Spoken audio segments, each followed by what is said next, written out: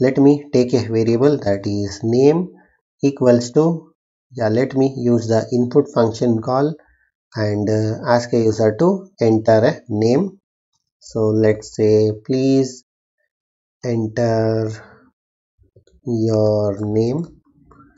So once the user enters the name, so it will be stored in this variable. So it is of string format, so no need to typecast.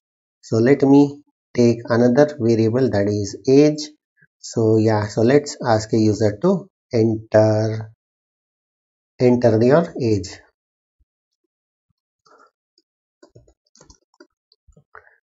So this is the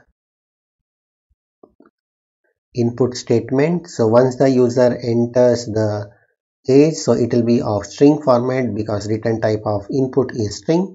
So we need to convert these to integer using a explicit typecasting.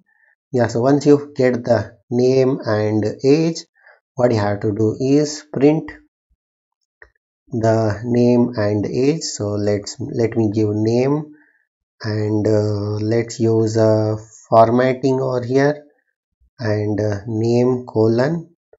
Let me give the name and let me give comma and let's say age, let's give colon and so let me give flower braces and print the age.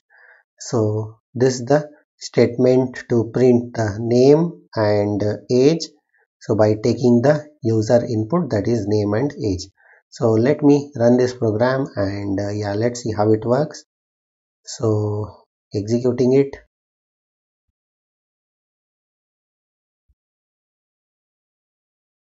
So enter your name, so let's give Sarah and age is, let's give 5 or 6, 6.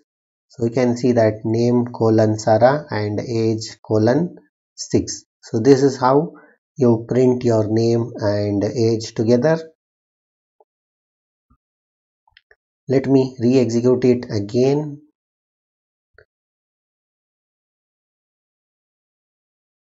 Enter your name, so let me give Ajay and enter your age, so let's give 12.